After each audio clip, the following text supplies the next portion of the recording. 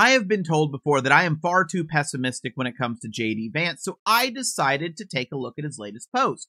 We always enjoy our visits to Michigan. Be back soon. And it includes 4 images. And these 4 images are what you would expect with a JD Vance outing. We have in the lower left, JD Vance's son teaching him what a fish is. We have in the lower right, JD Vance's son teaching him fish come in different sizes. And in the upper right, we have JD Vance's son teaching JD Vance how to use a fishing pole.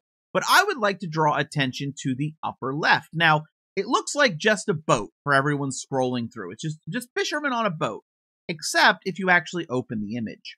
So I open the image here, and you're going to notice that that's not JD Vance's wife. He's kind of ignoring his son. He's talking to these men. You see someone that appears to be recording in the background, and then on the right, there's someone there with a camera. So we have, 3 cameras, including the one that took this shot at least. That's a little weird to me. I would call that weird. And then I noticed JD Vance's hat in the other photos have Ruthless on it. And then it all made sense when I realized this was literally an outing for a podcast.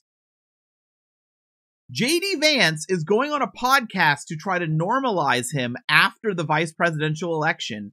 And they took him out on a boat and they used his son as a prop so they could, apparently ignore him and take photos on a boat. But I need to stop being pessimistic about JD Vance. He is totally normal.